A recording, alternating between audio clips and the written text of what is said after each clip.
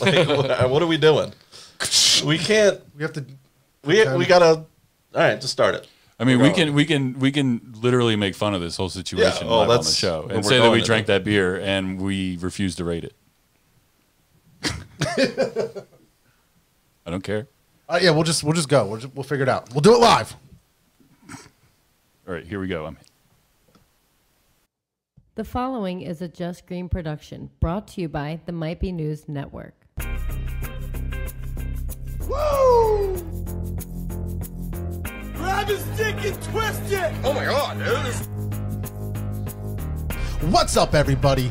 Welcome back to Might Be Brews, the Season 3 opener, the podcast where we explore the people, places, and brews of the craft beer world. My name is John. With me, as always, Mr. Steve. How you doing? It's like the opener part deux. Yeah. I feel like I've done this 3 times now. I think this is the third time we've done it. The third intro. It's all right. That's all right. We're coming back. It's really not okay. The man behind the board who sometimes knows how to work it, my brother Taylor. Hi, everybody. And we've got a very special guest from PA Brew Review, returning to the podcast. Russ, how you doing, Russ? Good. Thanks for having me back. It's all right. Worked out. I didn't say anything good in the first part anyway. Kev, you're gonna love this one. You're gonna hold this one for a little while. Oh God, if Kev was here, like, what are you doing, Taylor? The season would just be over. He would not leave you alone about it. It'd just be over. So let's get right into it. This is the second time we've started up. Yes. Yes. We had a little snafu, as they call it in the biz. This is the this is the end of premiere week, but this is also the first time that we've recorded anything in 2 months, and because we're doing this first, we're doing it first. It's coming out last. But so this is literally just now the first time we've recorded anything. Yeah, right. Correct. Yes. We did 10 minutes of no recording anything. Now I am forever looking at this button to make sure it's red. Yeah. So for the people out there that don't know what we're talking about, we recorded about 17 minutes before Taylor did this motion. I thought we were being held up. I thought there was a gunman at the door, which is why he had his hands up. I'm like, do we have 10 minutes left? Like, he usually doesn't do 10. He does 5 or 2 or 1 minute. But I'm like, all 10? What does that mean? And I also don't fully extend my arms either when I'm trying to tell you this was a major problem. You should have just fucking said something. We weren't recording anyway. It's not like you would have interrupted us. By the way, guys, we're not recording. I even like pressed the button just to see if it would do anything, and I was like, shit. So Taylor did not record what we just did. Right. But the good thing is we've got video now. We do. Yes. So we've got video now, so we're going to have to release that as a... We're just going to put everything out. Most likely we'll put the thing that we fucked up on Patreon. So make sure you go to patreon.com/MBN Network to see what we're talking about here and to see the first 17 minutes of... It was a great show, what we were doing. Yeah, we were on fire. It's a great show. It's like we never left. It's never going to get better than that. Yeah, no. I feel like way thrown off, but it's all right. We're going to make up for it. You can see we've all had a beer. Yeah. You can see there's one empty can up there already, which was a very good beer. All right, so let's recap that quick. Stouts, this was what? Hoppy Pills? Stouts Hoppy Pills from the Queen of Hops series. So I really, really like hoppy pilsners, hoppy lagers, things like that. So I really enjoyed this. This was really good. And this is the first beer I've had from Stouts, which you guys know already because we did this already. But I may have heard that once or twice. I'm just saying it like you guys haven't heard it before. Say it louder for the people in the back. But yeah, Stouts is closing up operations. Did they give a date on that? I think they said next couple months, just sort of vague. They said they're exploring selling the brand or, things of that nature. They're keeping the restaurant open and their other facility, like an antique shop there. So it's not like they're selling the brewery itself, but I think they're willing to put the brand to somebody who might carry it on. And they are definitely an OG, especially Carol. Was she the first female brewmaster since Prohibition? Since Prohibition. Wow. It's a really... They had a very storied past, and sorry to see one of the OGs going out. Yeah, I wonder how much of it is her wanting to retire and how much of it is like just it being such a competitive market that, they can't stay open. And we kind of talked about it last time you were here, and 10 minutes ago also. Yeah. of how the bigger, size breweries, not the huge breweries, but not the small breweries. Those are the guys that are currently kind of in that bubble. Yeah. Stouts was, when you look at the numbers, they were actually smaller than I thought. I think they peaked in 2014 or 15 with like 8,000 barrels a year, maybe a little longer ago. I really thought that they were a bigger operation than that. But yeah, it was just they relied mostly on distribution and more classic styles, and it's just the consumer isn't pushing for that. Yeah. It's crazy to think about these distribution model, which has been the core of the beer business for so long. And we've talked about it before that there's this, we call it a craft beer bubble where there's so many new breweries opening and so many things happening that unfortunately there's an attrition where these breweries that aren't keeping up with trends or aren't following a model that's sustainable are unfortunately closing. And there's been a ton of them that I definitely want to get into, but it's I call it this craft beer bubble that's going to burst.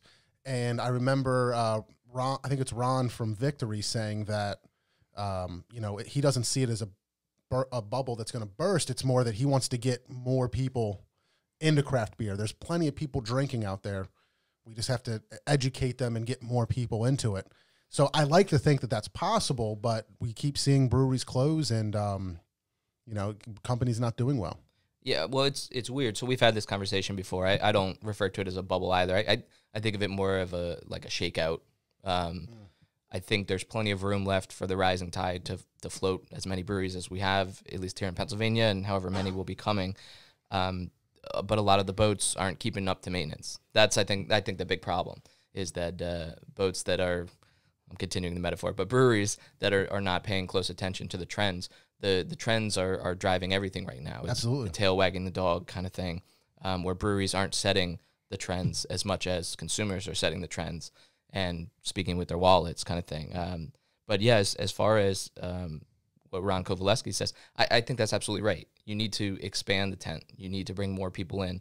People don't realize for as explosive as craft beer growth has been, it's still, I don't know the exact numbers, but it's still in high single or medium teens percentage of beer volume that's drunk in America. So, there's a lot, we talk about a hoppy pills like this. There's a lot of people that like pills, Taylor was talking about, who would grab this beer and say, hey, this is nice. It's not some sugary thing or whatever their opinion of craft beer is that they make up in their mind, and they can take it and run with it.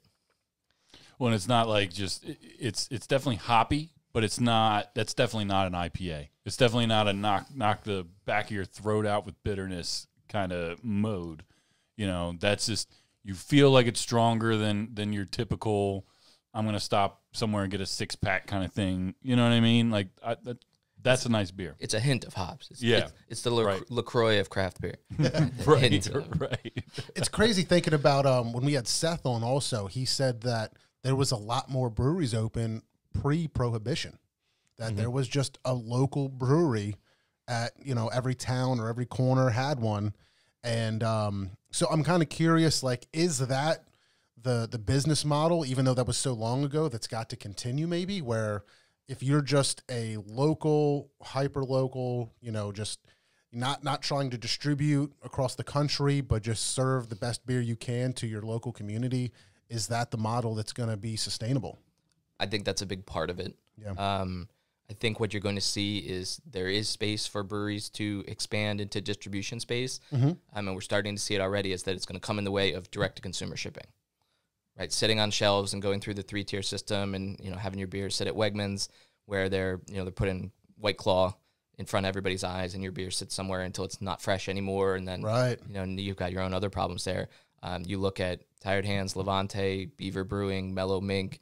I'm sure I'm forgetting one or two, but there are about a half dozen breweries that already now will ship beer directly to your door anywhere in Pennsylvania.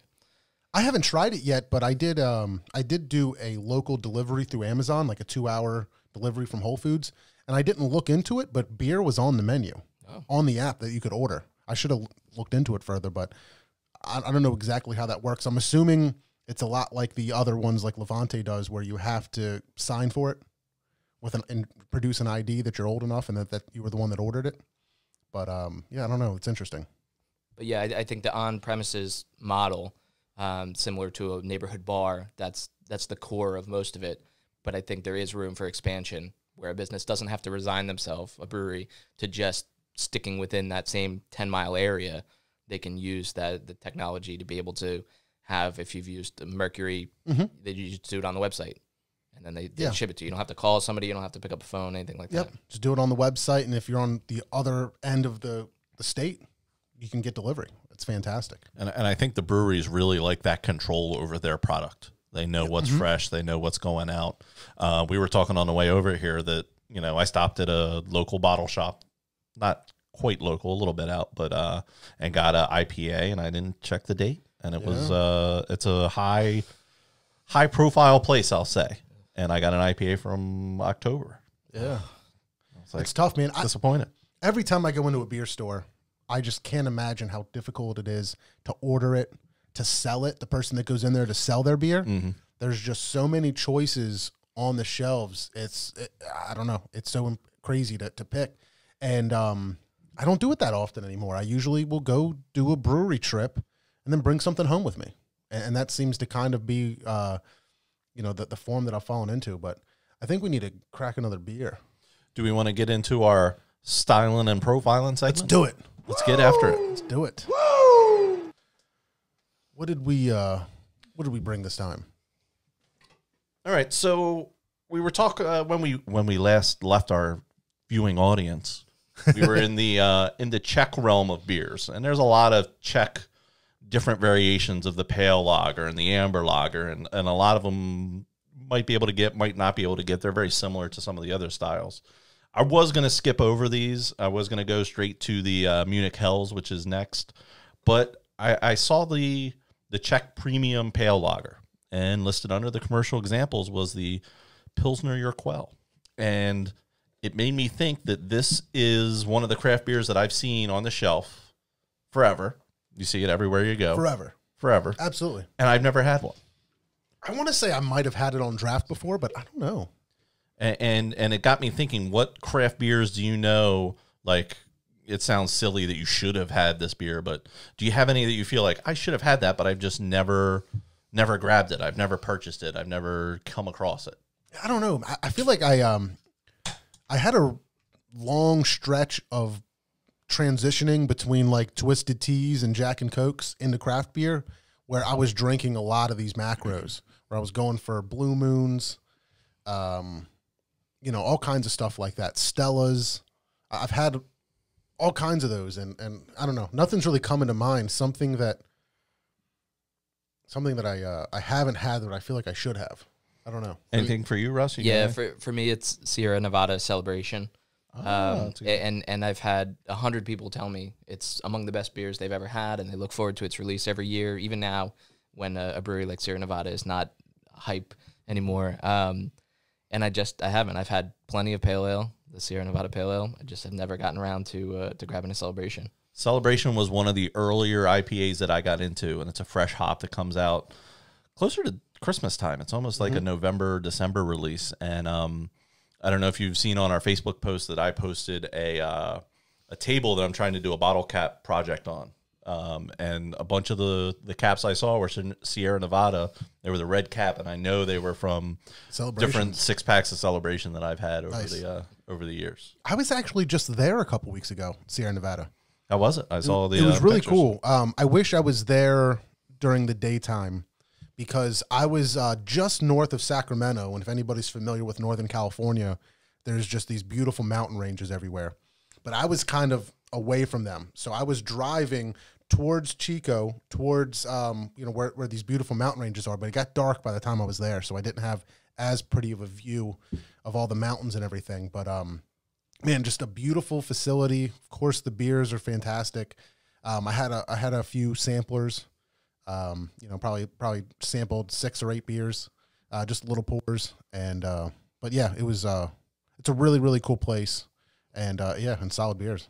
All right. Well, the Czech Premium Pale Lager, overall impression, rich, characterful, pale Czech lager with considerable malt and hop character and a long, rounded finish. Complex, yet well-balanced and refreshing. Woo! I feel like I want to, rate it or talk about it, and then everything that you say is just so perfectly done. It's like, how the fuck do you say anything to follow that? But I don't know. Compared to that hoppy lager, this is like really sweet to me. You know, like that kind of maybe messed my palate up a little bit. This is definitely like full bodied. There's a lot going on to it. As much as it's like drinkable, at the same time, it's not like as crushable as something that's lighter. I guess it's a little bit heavier. I feel like there's a little bit more of a ride to this one, as you like to say. I agree with that because it's like really crisp and at the start, and then I feel like a minute later it's like bitter. But it's like I haven't taken another sip, and it's just like it's still there lingering. It's still evolving. Yeah, it's interesting. I do think that like it's got a nice crispness to it, the hoppiness, some sweet malt. You know, it's a clean finish. I don't know. It's good. This is a good beer. Fuck, man, it is weird not rating it, right? Yeah. I just want to be like, and it's this. So this is something that we talked about on the lost forgotten episode. Yeah. Well, we discussed this on the season finale of season 2. Should we keep rating beers? And we had a full discussion on this on our first try at this episode. But we still had no resolution though. That's a great teaser. Become a Patreon, and find out what Taylor thinks it means to sink a beer. Yeah. Oh, that was such good content. That's the best part. I told Taylor, I was like, you got to put a fucking sink in here, so if it's not good, we'll just dump it down the sink. And he was like, every time he said drink it or sink it, I just imagined a ship sinking. He was seeing the Titanic. An actual kitchen sink never crossed his mind. Never. That's what we're referring to. Not one time. That's so funny. The HMS Budweiser. Yeah. That's it. That's funny. So in our style segment, so the next beers up are Czech Amber Lager, which I'm looking for my commercial examples. Bernard Jovsovsky Lefkavna. Yep. Pivar Vysklasky Klumes Dumion. I don't know any of these beers. I don't know where to find any of these beers. So we'll probably skip to the Munich Hills category next. So if anybody wants a specific Munich Hills lager for us to try next time, give us a shout. Hit us up. We'll see what we got. I'm going to put it in my butt and twist it. Absolutely. Hey, so Kev's going to love this so much. Did we we recording, right? We're on? We are. We still, live? I see numbers. We're still on. Can people hear me? Does the red button mean stop or the green button mean stop? We're still going. Yeah, we're still going. We're good to go so far. Did we talk about what we did on break yet? No, we haven't. On this episode? We this did. version? Yeah, not this to. version. Also, real quick, we're sponsored by Eunomia. EunomiaCBD.com. We got some of their products up there. Promo code MBN, 20% off, free shipping, free stuff. The good people over there at Eunomia will take really good care of you. Go to patreon.com/MBN Network for more content. We're putting out a video for the Patreon part 2 as well. So a lot of things going on here. We talked about it when we weren't recording, but the new studio is pretty awesome. We're on YouTube. Search for YouTube, MBN Network on YouTube, and you'll find us. Subscribe. Smash the like button. I've been waiting forever to say that. And Smash the like button. Then you got to get on notifications too. Yeah. Oh, is that the new thing now? You got to subscribe and turn get on notifications. Yeah. Smash the button. There's no other way. You cannot press it. No, you it have must to be smash smashed. it. If you don't smash it, it won't record. Borderline. Is that what You we're have talking to. about? That's what You have to I smash have the to start button. smashing buttons. Yeah. So Smash what? it. I was going to say, what has everybody been up to during break? I feel like weird asking this again because I already know the answer, but Steve, go ahead. I didn't do anything. Yeah, that was super exciting, right? I grew a beard. You grew a beard. Grew a beard. That's it. Successfully. It's a sick beard, bro. It's getting there. It is. I did dry January, which was interesting. I did the entire month, 31 days, which I haven't done before. But I've gotten close to a full 31 days. But it was interesting. It was fun. Did you go non-alcoholic options? I tried one. I was gonna get the Heineken when I saw that one at Wegmans, but I ended up going with the Athletic Brewing, I think is what it's called.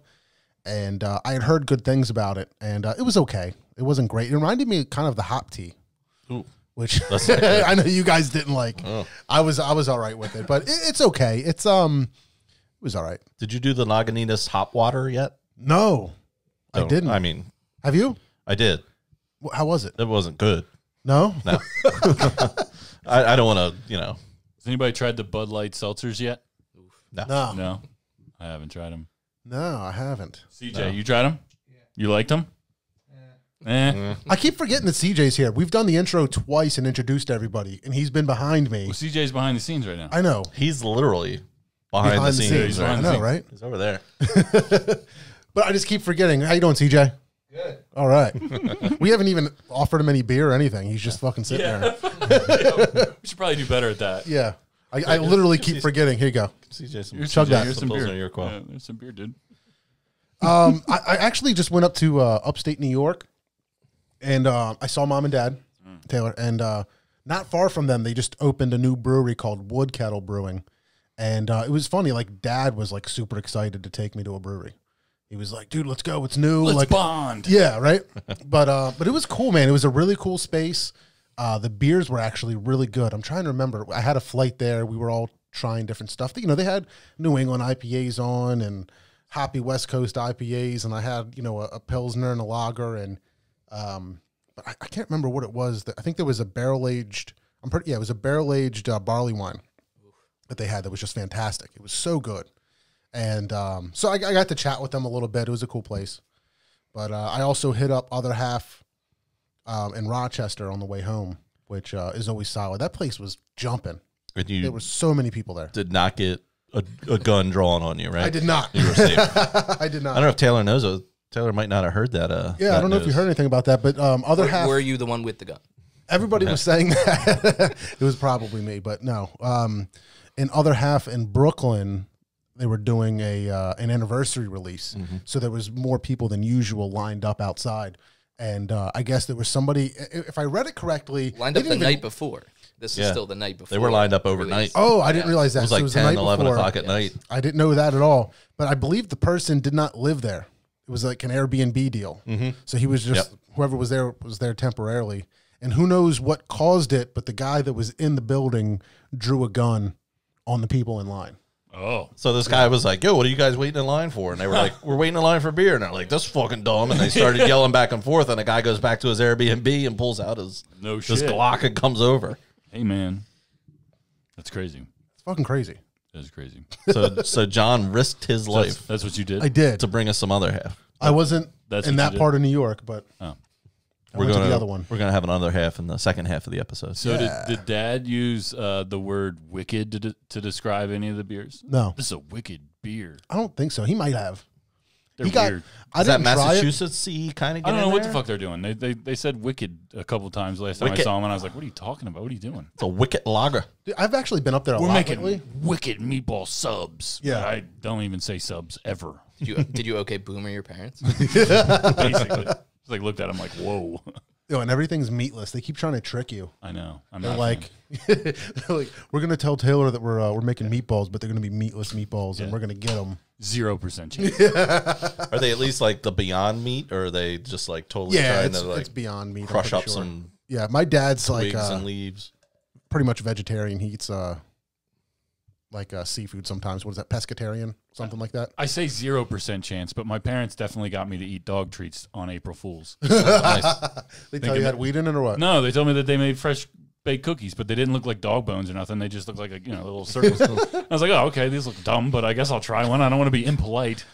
And then they're like chuckling in the other room, like, haha, you just ate dog treats. I'm like, what the fuck, guys? This is terrible. Did you like notice on the first bite? Like, yeah, this it was is horrible. Fucking, yeah, okay. no, I just threw it in the trash. But then I was like, oh yeah, really good. And they're like, it's dog treats. Great. So you also went up to Niagara Falls a little bit. Yeah, I did. That was really cool because it was in the middle of the fucking, like, it was a snowstorm. We had like 6 inches of snow. So it was really neat. There wasn't a lot of people around. There was still people walking around the park, but I'd never been there before. So we went with the family. Dude, I'll tell you that Sheraton that's right there is fantastic because they have so much stuff for kids to do. There's an arcade. So were you all on the Canadian side or were you on the U.S. side? So you stayed on the U.S. side? We were going to cross to the other side, but I forgot the kids' birth certificates. I think that's all you need. I think for your ages, you can. For them, yeah. I think for the younger ages, birth certificates are fine. For us, I thought you needed passports, but I think adults, all you need is a U.S. license that's active. We read, so I don't know. So it was funny when you posted that. The wife and kids and I had planned, we're going up over Memorial Day, and we're going to the Canadian side. We got a place like nice, one of those hotels that's right on the falls. Yeah. And we got the hotel, the falls view room, and the whole thing. Oh, nice. So I think you do. There's a passport card. Okay. And there's a passport book. Okay. You can get the card to go in. All right. So we're actually doing that next weekend. Gotcha. Yeah, I mean, what everybody tells you about like the falls looking nicer from the Canadian side, it's 100% true. Like the fuck, you're like behind the falls on the U.S. side. Yeah. Yeah, they have like a little bit of a bump out that you can see like the falls, but you really don't get a good view on it. So I'm excited for you to see it from the Canadian side. I'm sure it's going to be dope. This is our girl's birthday is around that time, so it's their birthday gift instead of going to like Bounce U or some paying $900 for kids to jump around and eat cake for 2 minutes. We're like, let's take a little trip. Yeah, go see some land. Yeah, that's awesome. But yeah, we had a blast. Not looking forward to the drive. It's not bad. It's not good. It's straight. No, it's not good. It's straight. It's easy to get to. Yeah. You know. So how far out of so I'm we're leaving our house. How far out of the way is other half? It's not bad. It probably is going to add like 20 minutes each way, like off route. So you're looking at 40 minutes of extra travel, plus however long you're going to be there. I might do that on the way home. That's what we did. Because we're gonna leave on the Sunday before Memorial Day at like 6 in the morning and just get up there, and then we'll be up there Sunday through Wednesday. We're gonna come back on Wednesday. So I'll look it up for you. I forget the name of the restaurant. They don't have food there. We planned it out. It's a restaurant with no food. No, they don't have food at other half. Okay. But there's restaurants nearby, and we knew we were going to stop around lunch. So there's a restaurant, like a little mom and pop, really small, like family restaurant place, but they have an app. So my wife on the way there, she ordered food, paid for it on her phone before we got there, and then I picked that up and then just went right across the street to the other half. That's a good move. And yeah, so me and the kids, we had kids there. Not everybody's crazy about that, but they absolutely welcome it. They had a security guard there working on the front door. And when we walked up, he brought out 2 lollipops and gave lollipops to the kids. And they had dog treats for dogs because you can bring dogs in. Nice. Which didn't go well. There were 2 dogs got into a fight while we were there. We had to separate them. And they were like, can you guys, take the dog outside if they're not going to behave and whatever. But it was a good time. Like the kids had fun. The beer was obviously fantastic. I brought a few home. So good stuff. What do we got? What are we getting into? Yeah, what do we get here? This is Punch from Tired Hands. They call it a New Zealand double IPA. I'd have to look up. I think it's Nelson and Galaxy hops. But yeah, it's more of an earthy hop than a lot of the hazy IPAs that you get to. And the description on the can is punges, punges, punges, punges, punges, and it says that a lot. Punge is or punges? Punge is. Punge is punch. Is punch. Is punch. Is punch. I'm just gonna have to look at it. Yeah. Taylor, what do you think of this bad boy? I really like this beer. You take it? I really like this beer. That surprises me. Like it's really citrusy. It's got a really good, just bold taste, but it's not overly rugged. It's not like the hops aren't overdoing it. It's not going above and beyond and crushing the taste like a lot of doubles I feel like do. And I know we're not rating these things, but this gets an air horn. I would drink this frequently. They're very Tired Hands is very experimental, and I've talked about this before. But they're the punge, the pineal, the hop hands, the Technicolor Splendor. What is punge? What does that mean? Is that the kind of hop? Punge is punge. No, yeah, I think it's probably just a play on the word pungent. Okay, if I had to guess. Okay. Yeah, I would guess that. But this is a great beer. Like you said, it's juicy. I kind of like these New Zealand hops. I'm trying to think of other beers that I've had them in, but I've seen them described before, and I do think they're a little unique. And but yeah, this is a great beer. It's almost like a peppery note to it. Yeah, good call on that. Yeah, it's just a good balance of like citrusy, juiciness, bitterness. Everything kind of plays well together. And I don't know, Tired Hands is awesome. It Definitely judged it by the cover. Like I saw a double on there, and I was like, "Oh, I'm not going to like this," but I really like this beer. Bang It's bang. really good. That's why. So I said I was surprised you liked it, not because it's not great. I love it. Yeah. But it does, as Steve points out, it has a peppery flavor, has a little earthy flavor to it. I like that it balances out a lot of those citrus fruity notes. Some people are like, "No, if I came for a citrus fruity beer, I want a citrus fruity beer," and they don't like the underlying taste that's balancing it out. So glad you enjoy it. Really good. Really good. So Tired Hands distributes kegs, but not cans, right? You can't get cans of Tired Hands at Exton Beverage, right? No. Right. Only at can releases. You don't really see them anywhere else. They did open up that pop-up in Center City at the Comcast building, but it's still there. Yeah. Yeah, they're self-distributing their cans. Yeah, that's But they also do a can't remember the name of their delivery device. Dudley Direct. Dudley. Yeah. Yep. And is that cans or is that just their bottles? I thought when I looked on their website, it was just some of their It was bottles originally, and now they've added cans to it. That's awesome. Most of their cans these days, you'll see within a couple days after the release, they'll pop up on the delivery service. But we'll see how it goes. They're about to open a brew pub in Philadelphia, in like Fishtown.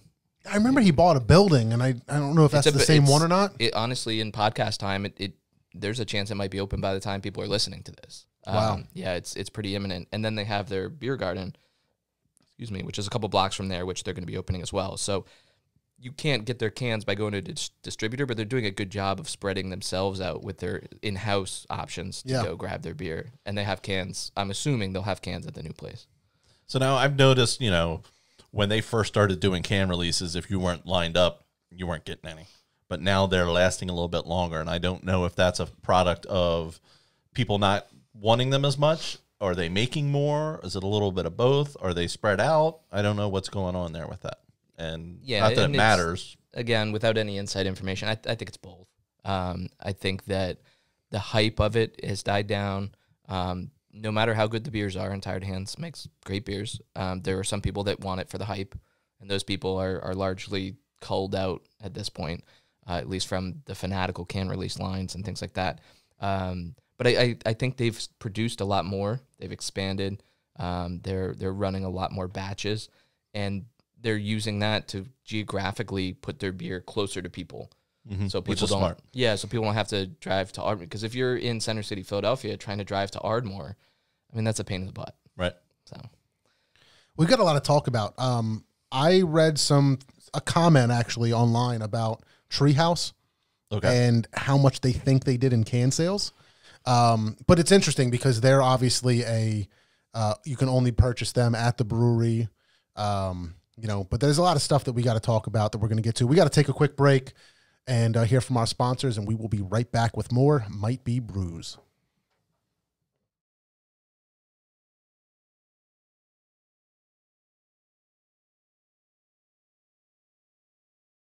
All right, everybody, welcome back to a recording.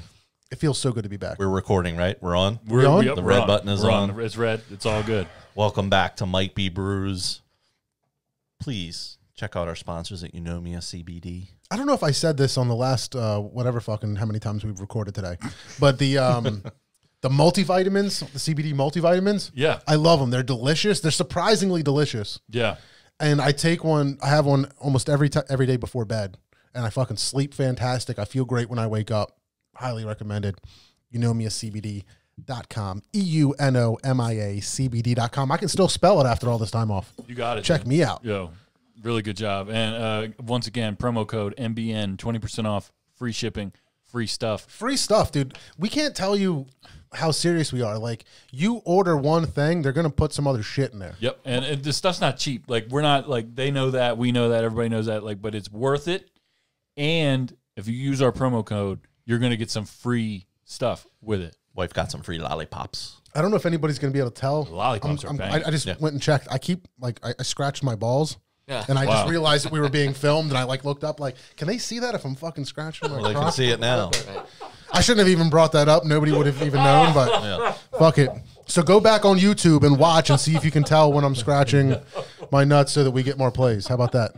For the network. It's for the better of the network. I can't see myself scratching my balls, so we're good. I'm good. Hashtags itchy. Itchy sack. Let's go. Let's drink some beers. Let's get into the Saranac S'more Porter. Let's do it. Is that from Lake Saranac, New York? I know Saranac is in New York. I do not know their lakeside property or not. I've been to. I forget if it's Lake Placid, then it's Saranac Lake. Oh, I don't know. I don't think you know what I mean. I don't say that middle A. Is that what you're saying? No, like I sometimes I call it Lake Saranac. Sometimes I say Saranac Lake. But is it Saranac or Sarnac? I don't know. I think I said it both ways. Sarnac. Sarnac. I think. So my wife's friend Shiloh, shout out to Shiloh, gave us this one. She what's up, girl? Started working with my wife, and they were talking about beer, and she was like, "Oh, I like beer." And Jamie was like, "Yeah, my husband kind of likes beer." So I've been hooking her up with all the different. She likes the stouts and darker stuff. So every time I get something a little special, I try and toss her one. And I use the excuse of, well, I'm going to get this beer because I'll give Shiloh one. And then the wife's like, oh, yeah, go ahead and grab that. So then I get a 3-pack and Shiloh gets one and everybody's happy. There you go. It smells awesome. It smells really good. It does. You know, I met a guy recently. He said, I'm a big craft beer guy. And I go, oh, yeah? And he didn't know anything about me. I didn't say anything about how much I'm into craft beer. He goes, all I drink are dark beers now.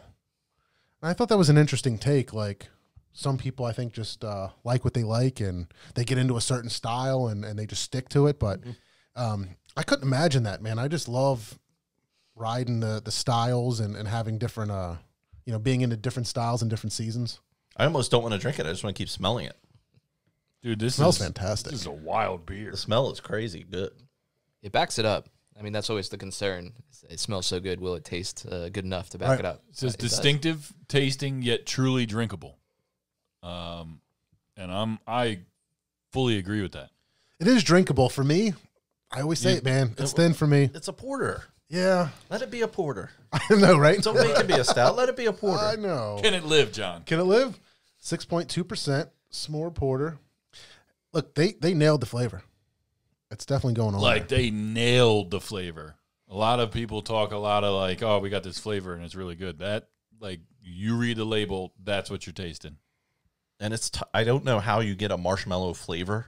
Like, I don't know how you create that in a beer. Do you just throw 50 pounds of marshmallows in a barrel? I don't think so. I don't know. But there's a marshmallow taste to it. What's even more impressive to me is, like, not only did they get the marshmallow, but they got, like, the burnt marshmallow.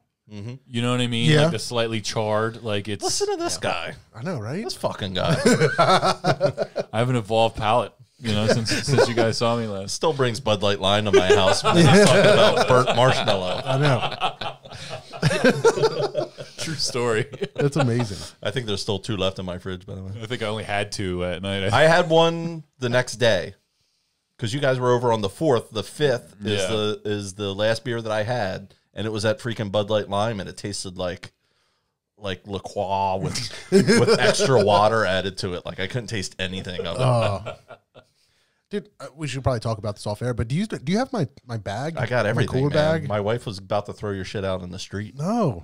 I was like looking for it to come here, and I was like, where the fuck is that? I think I left everything at Steve, and because I went into like dry January right after that, I was like, it's I got dead your to me. crock pot. I got your spoon. Oh, that's right. You have a crock pot too.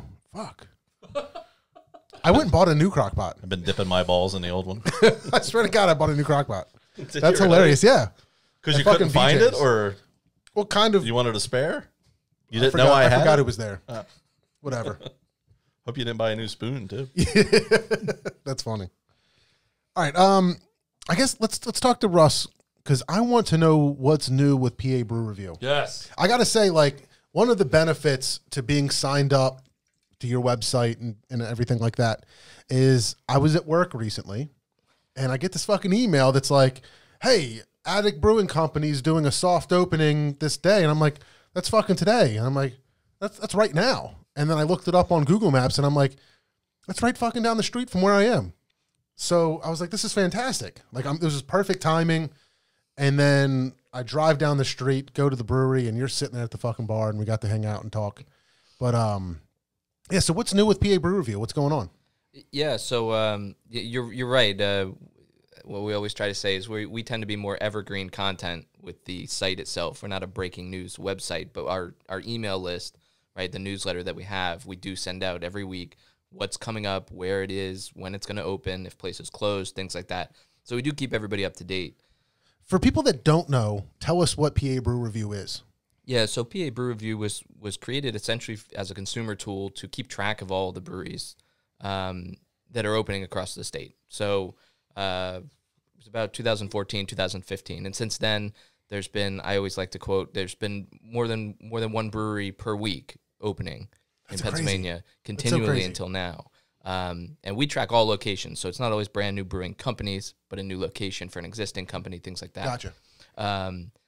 This year, actually, this is the first year post-prohibition that more than 100 brewing locations opened up in 2019, I should say. This past year was the first year that more than 100 brewing locations opened up in Pennsylvania. I think it was like 107 that opened up. Wow, crazy. Yeah. So that's where the whole thing started from. As a consumer, it was overwhelming. You didn't know where they were. Some were small, some were big, and the whole variety of what you would get when you went there, the experience that you had.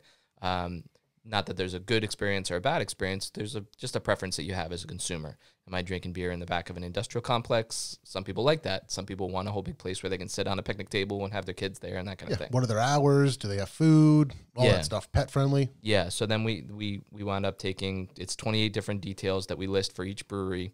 And like you said, you can go, you can check it on the map. You can see where they are. You click on it. You see what characteristics they have.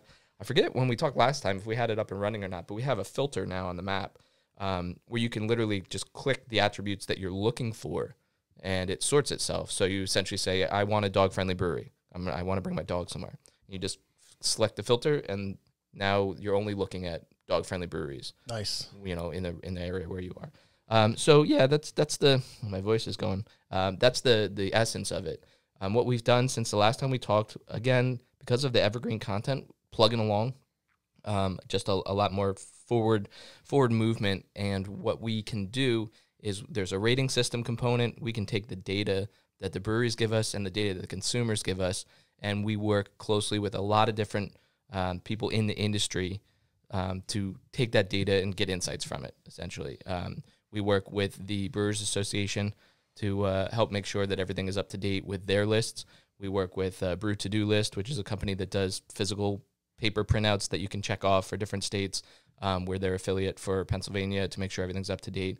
And we work directly with breweries to give them insights, about what their plan forward is in terms of how many breweries are opening up near you. If you have expansion plans, where's a good place for you to expand to? And not only looking at your company individually, but also here's how other companies have done it, and it either worked out positively or negatively. I brought my cheat sheets here. In a minute I can talk about all the breweries that closed in 2019 and the breweries that expanded. Some of them, the expansions are working great. Some of them, the expansions didn't work, and they had to contract back to just their original location. We work with breweries to help coordinate what the data means for how they can move forward.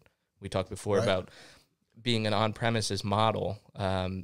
It's not for everyone, right? And the breweries want to know, is it working? If I expand it, will I lose that appeal? If I, start putting beer out in distribution, or if I open 2 or 3 more locations, am I losing that appeal of being a hometown brewery just where we opened originally? Sure. So yeah, we do a lot of that. A lot of the stuff we do is behind the scenes like that. We're not in a direct to consumer situation other than here's the website, have at it, use it for everything you can. We still list the can releases on the event calendar. For the last couple of months, due to a couple of different reasons, we haven't been listing every single event like we were before. We listed, I think, 13,000 events in 2019. Yeah. We're working on some more efficient ways to get them input, right? It takes so much information. Right, yeah. And that was great, too, because you could sort it. I think we talked about last time, about going to karaoke and say, oh, well, I can sort the calendar, just show me karaoke at a brewery. I can sort the calendar by can release or beer dinner or whatever event that they're doing, live music kind of thing. So it's always been there. We work, again, you get the newsletter, so you know how much everything changes week to week. Yeah. We work very hard week to week to keep everything up to date. There's no flashing sign on the website. It's just, you go to our website and it's the most up-to-date resource for it. Gotcha.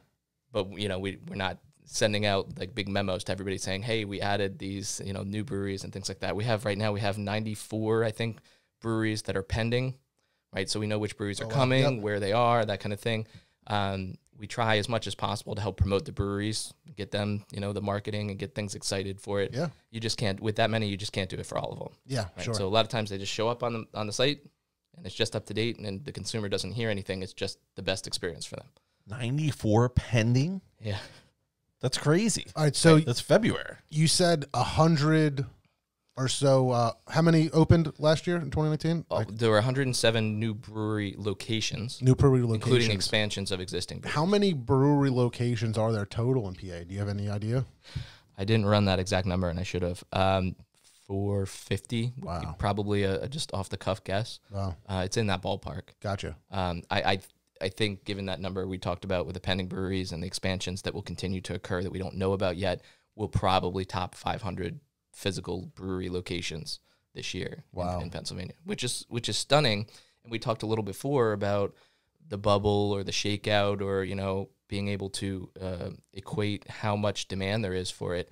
The Brewers Association, Bart Watson is the economist there, and he puts out some great material. And he was showing, it was a chart about that there's actually a surprising correlation between how many farmers markets a state has and how many brewers they have. Huh. It's very interesting. It's kind of a tangent, right? It was. I mean, you looked at it and it was the correlation. But anyway, that's a bit of a tangent. But what it did was it compared the breweries per capita to the farmers market per capita. And if you looked at that chart, right now Pennsylvania is smack dab in the middle, 24th in the country for breweries per capita. Huh. Right. So people are like, well, there's a ton of breweries in Pennsylvania. It's too much. I don't know if we can really get more. We're halfway to the Vermont, obviously the one that's way in the outlier. But, the top level of breweries those states are much more saturated per capita in terms of the actual amount of people that are there. Wow. I'm surprised we're that low. Yeah, me too. I would have guessed PA would be in the top 10 per capita. That's what I mean. And that's the sense that people have when they're talking about that and saying, how much more can we really support? It doesn't mean we definitely can support more, but other states are doing more. Right. It brings you back to that perspective of looking and saying, oh, yeah, no, we're not pushing it, as far as some of these other states have. It's still early. It's easy to forget that other than Colorado and Oregon and California and some certain places, pretty much other than that, the craft beer revolution, so to speak, is still pretty young. So it's hard to know if those places that are very saturated will be able to keep that up, or if there'll be a drawback. So, you don't want to read too much into it where you're assuming that it's a for sure thing. But it is interesting because people don't think that that there's that much room left in Pennsylvania if you just ask them off the cuff. Hasn't the Pennsylvania government been really into helping support breweries open and things like that, or as well as because of the agriculture side of it, with farming and the hops and the malts and things like that? At least I thought I understood. Maybe it was from Port in PA, but I remember seeing something like that. Yeah, so they've done a lot. They've done really great things. So there was the grant program, which Port in PA was supported by the grant program. PA Brew Review was supported by the grant program for the marketing and things like that. They've supported research into hops and hop growing in the region and things like that. What you see a lot is the state and even the federal government giving these sort of revitalization loans. And that's what's popping up a lot, is that a brewery is saying, hey, listen, here's a town that has, fallen on tough times. People aren't coming to live here because there's nothing exciting to do, this and that. Brewing, and I don't want to talk out of turn because I'm not a brewer, but brewing is one of those types of industries that can survive there before the revitalization comes. Gotcha. They can be the sort of anchor of the town, and survive long enough for everybody else to come in and then thrive together. Whereas other businesses, if I'm just making this off the top of my head, but if you're like an ice cream shop and there's nothing else to do downtown, people might not come just for the ice cream shop. But breweries have shown staying power to be able to actually start that trend, and they've been getting grants through the state and through federal revitalization programs to do that. And that's what's cool. And the results are pretty clear that having the brewery is a great Kickstarter for it. Yeah, I was going to say, I feel like I've heard that before when a brewery moves into an area it just makes that town or that strip on that road a fantastic place for more tenants, more stores to open. It's just great for the community in general. Yeah, local to us, Phoenixville is a pretty good example of that. Phoenixville really had a nice revitalization of their downtown with so many different breweries coming in. I'm hoping the same thing kind of happens in Coatesville. There's a new Coatesville brewery set to open. I haven't heard an exact date. I don't know if you have. It's spring, summer. Summer. Yeah. But they could desperately need some revitalization down there. Yeah, absolutely. That's great. But so I'll be a little coy about it. So I told you the total number from 2019. I ran the numbers since I was here last in May of 2019 when I was here with you guys. Since then, there have been 64 new brewery locations opening. If you had to guess, of those 64, how many of them were brand new breweries opening and how many of them were expansion locations of existing breweries? For some reason, I want to say half, but an educated guess would say that, shit, I don't know, man. I guess 60% are new locations. I'll go half and half. Yeah. It's kind of a lame question because it does turn out to be almost half and half. It's 34 and 30. 34 new brewery locations and 30 expansions. The interesting thing is that as recently as 2 or 3 years ago, those numbers were like 90% to 10. New breweries were opening. Existing breweries were a very small percentage by their expansion locations. And that's what we've seen. And so that's what's great about being able to dive into the data a little bit deeper, because you can look and say, okay, well, new brewing locations, 80 in 2018. I'm making these numbers off the top of my head. 95 in 2019, 107, whatever. But if you don't know how that breakdown is, you can't really accurately read into it. Are brewing companies closing and other existing brewing companies creating more of a network and putting their roots out, or are new brewery openings still the primary driver of it? And we're seeing that shift where we're at about 50-50 now. The question is, will that become an equilibrium? Will that push back? Will it flip even so that new breweries are less common and existing breweries expanding are more common? You look at Sly Fox. Sly Fox opened up 4 new locations in 2019. 4 locations just in 2019? Well, I'm sorry. There were a couple in January 2020. So. Oh, wow. Yeah. But still, I'm surprised that they have 4 locations all in and they've got another one planned for Pittsburgh that's supposed to be opening any time. Wow. Yeah. That's amazing. So you talked before about the idea of breweries closing and the shakeout of the bubble or things like that.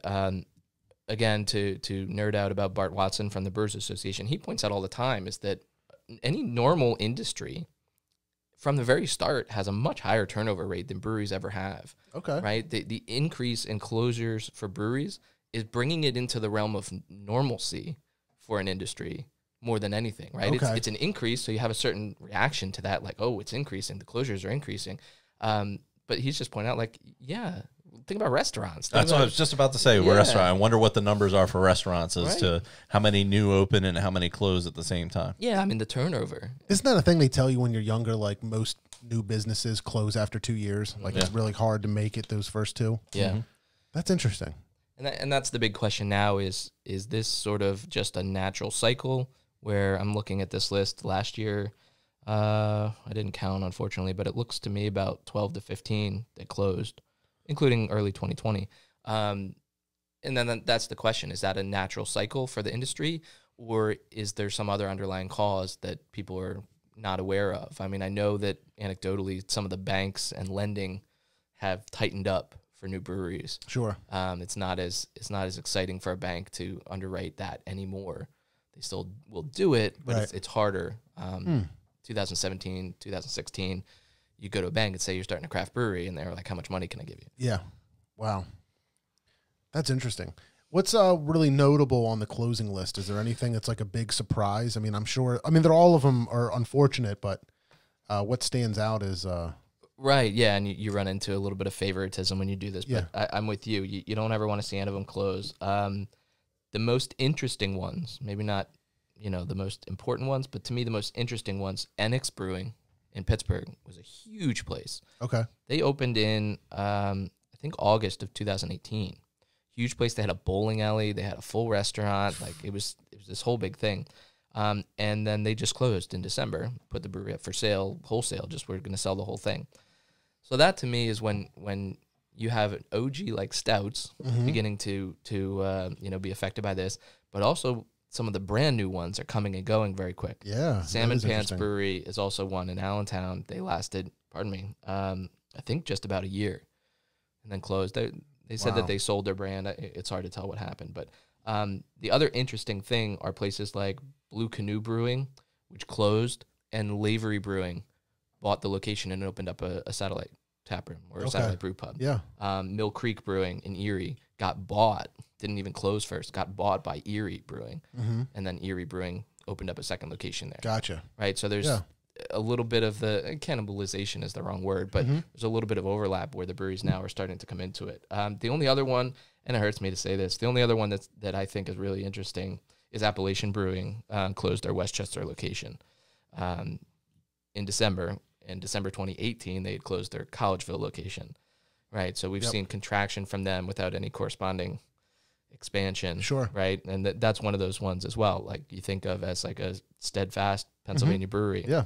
But yeah, that's sort of the rundown, and the other ones all great breweries in their own right, but it's just, I think we're just getting into a business cycle of it. Sure.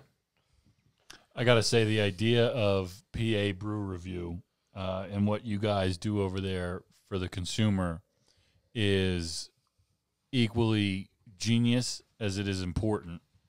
And I feel like as somebody who, I've been doing the show with you guys since it started, but I'm still new to the whole brew, craft beer scene.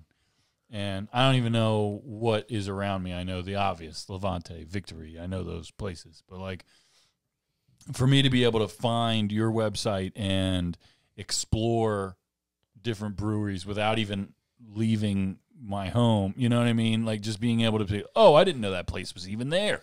I didn't even know that place was even there. Or, oh, I can take a road trip. I'm going somewhere this weekend.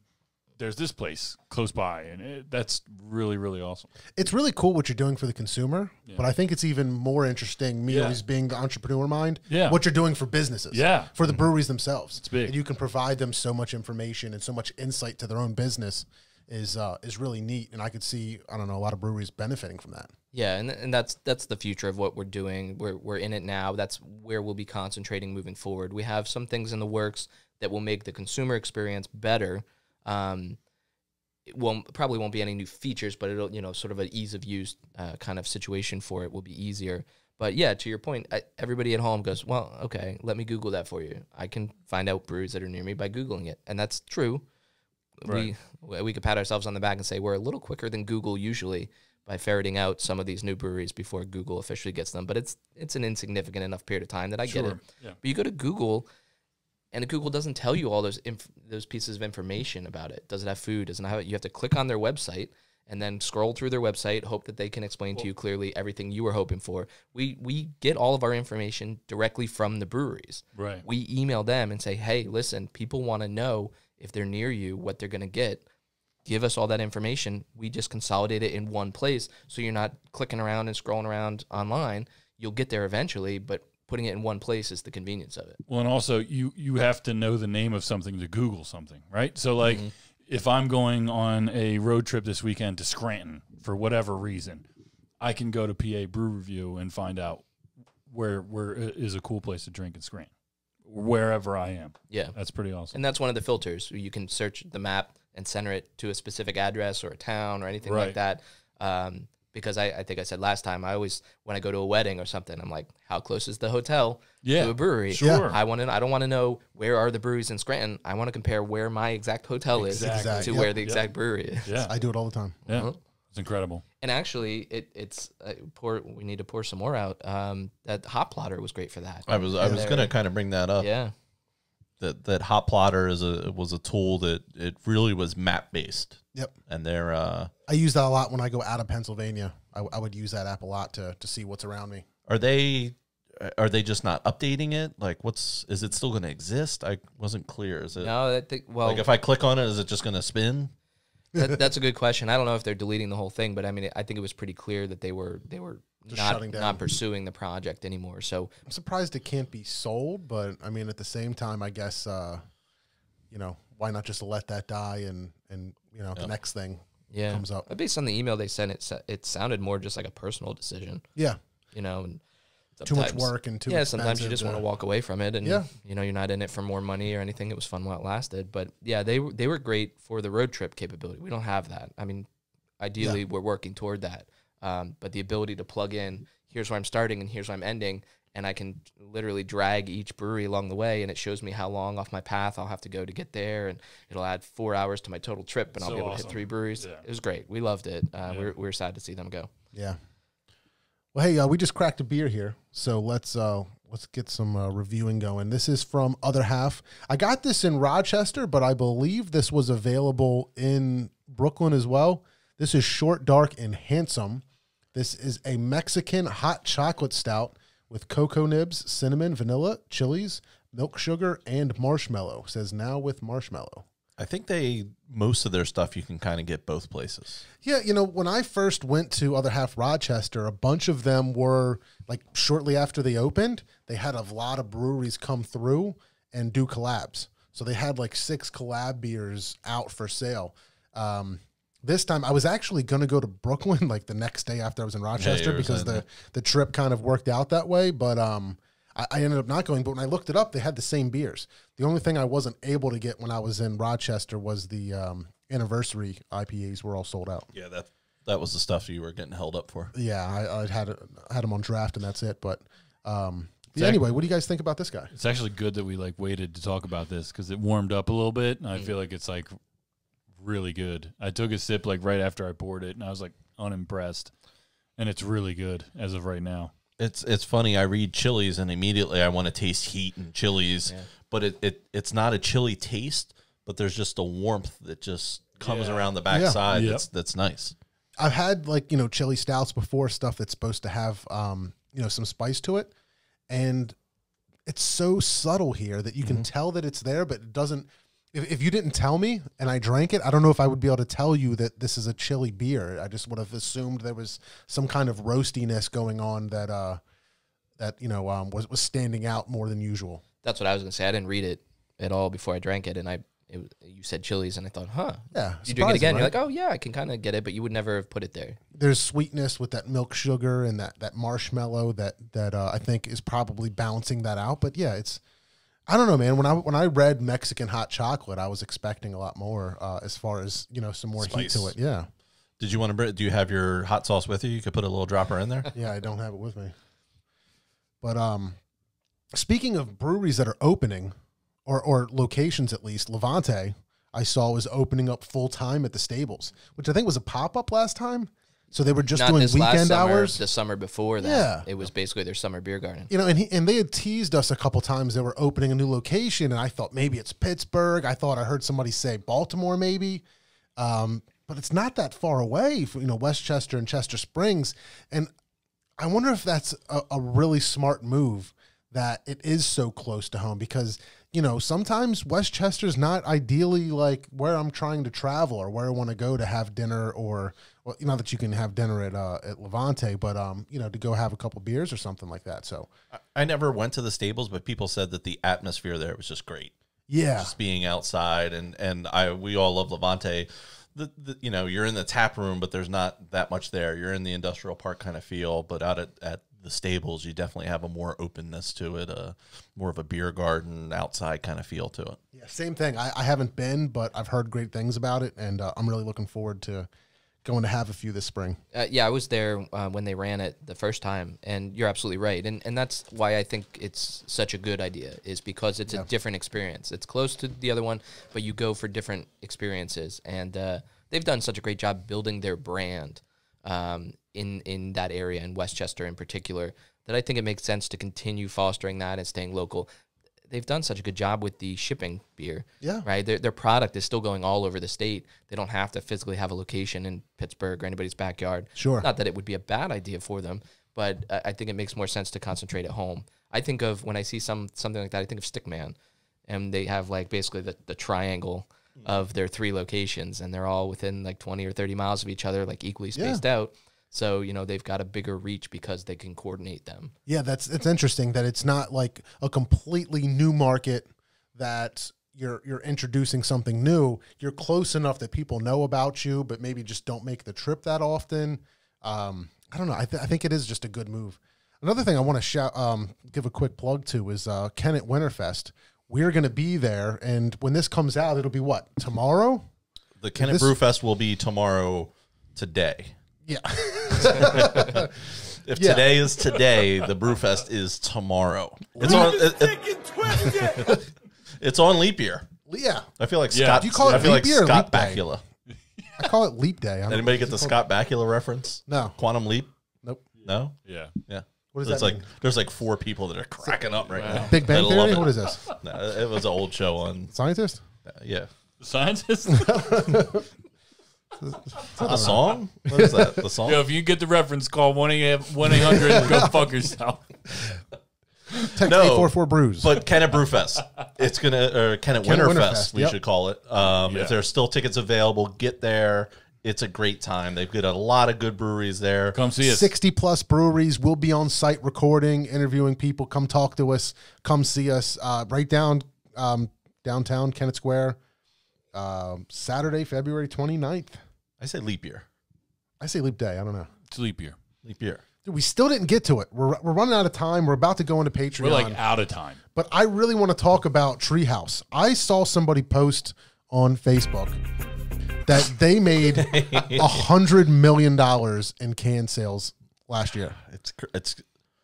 They're built to put out cans. But there's a lot of things that I want to talk about that that have to do with this. So anyway, let's get into it in the Patreon. Let's do it in the Patreon. Go to patreon.com/MBN Network for everything Patreon. Go there. Yeah. We're doing a whole bunch of shit. There's video. There's extra half-hour video, extra half-hour podcast.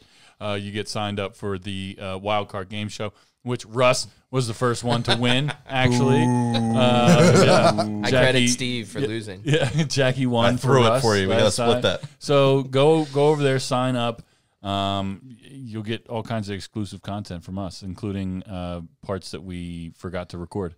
CJ, you just leaned back in the chair, and I remembered you were here again. I keep forgetting you're back there. But if I have you're no clue. If you're on What's up, CJ? Patreon, you're going to hear us talk about this Wissahickon Devils pool. We're going to have a little Lawson's Maple Nipple. Nipple. Ooh. We got more beers. We got more stories, much more to talk about. MBNnetwork.com, patreon.com/MBN Network. Guys, if you took the time to listen to us, we can't thank you enough. Mr. Steve, it's been a pleasure. It's been a great return. It has been. So happy to be back. Russ, thank you for hanging out again. Yeah, we got to do it again soon. Thanks for having me. I'm always happy. Taylor, hopefully you don't fuck up the Patreon segment. Yeah, hopefully not. Guys, thank you so much for listening, and we will see you next week.